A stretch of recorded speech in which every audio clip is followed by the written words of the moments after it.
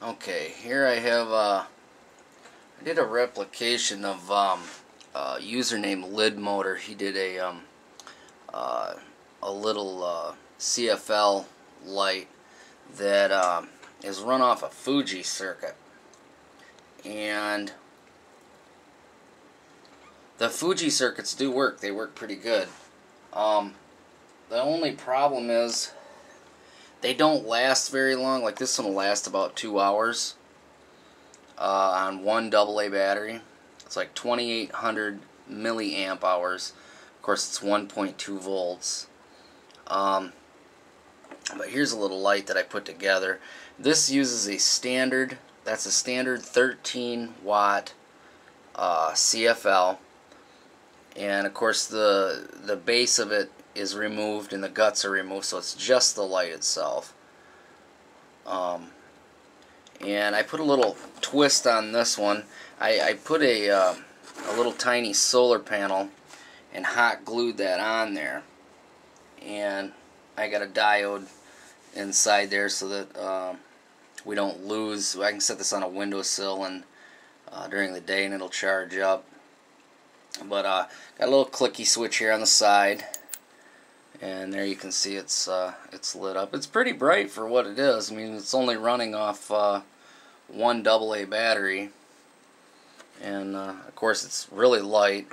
I got my, I'll give you an idea on the size of this thing. Here's my BlackBerry.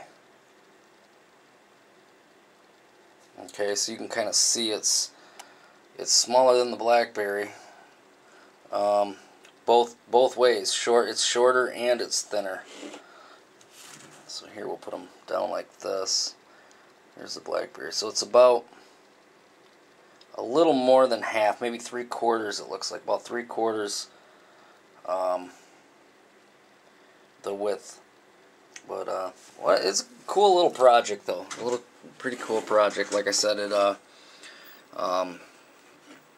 run about two hours on that AA 2,800 milliamp hour battery. Of course, you could add more, more in parallel, and it would run for a longer time. But that's not really what I was after. It's more of a conversation piece. Like I said, it'll run for 2 hours, and it's just something to get people talking.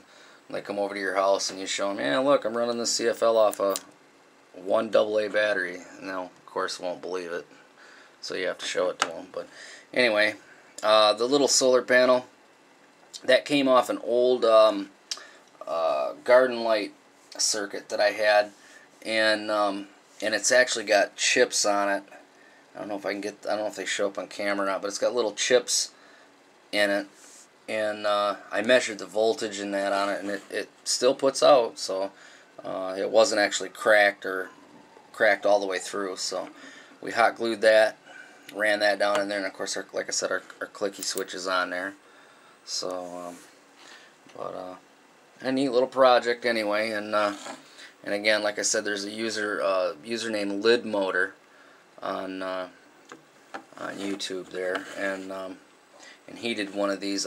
Slayer 007, he did one. There was a couple of others on there as well that have done this, but so this is just a little different spin off it is all. I just added a little solar panel so that I could set that in the windowsill and it'll charge that AA up. So just something to play with. But anyway, that's my replication, and thanks for watching.